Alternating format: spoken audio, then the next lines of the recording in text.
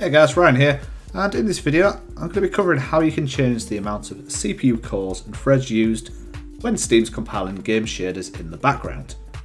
So one of the things you may have noticed when you're playing your Windows games on Linux is, especially when you're using technology such as Proton, is that sometimes when a game's launched you may see a window pop up and it'll state that it's compiling shaders.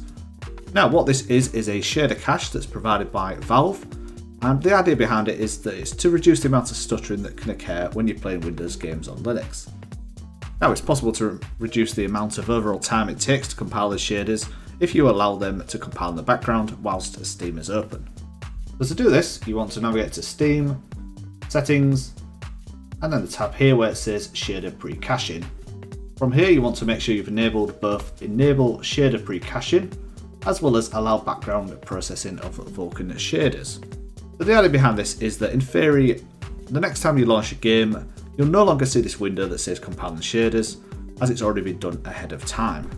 However, by default, at least to my particular knowledge, the background shader compilation process only uses a single CPU core or 2 threads, which is obviously not going to make that much of a difference if you've got a game with lots of shaders that need to be compiled.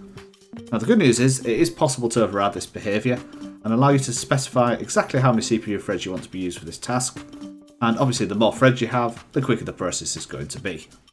So I'll give you an example. I have an AMD Ryzen 5 3600. Now this is a 6-core processor and it has 12 available threads. So what I could do is theoretically tell Steam to use all of my available threads at the time to compile any shaders in the background, and for obvious reasons this is going to be significantly quicker than just using 2 of them. So to do this, you want to open up your file browser and enable hidden files and folders. From here, navigate to .local, share, Steam, and inside here you want to create a new file called steam_dev.cfg.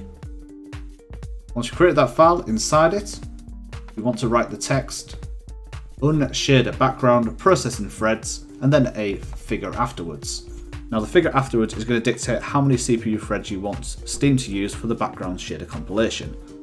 So in my case, I'm going to use unshader background processing threads 12. Once we've done that, you want to save. And if you already have Steam open, just make sure to restart. Now what that means now is that any games that require shader compilation in Steam will now compile significantly faster, as you're now using, in my case, 12 threads as opposed to 2. And that's it. Simple as that. Now, in conclusion, one of the biggest pet peeves I have with gaming on Linux is the shader compilation time. For many games, you might find it'll take maybe a minute. However, for some games in my library, such as Borderlands 3, I could be waiting up to several minutes, even up to 10 minutes before I can actually play the game.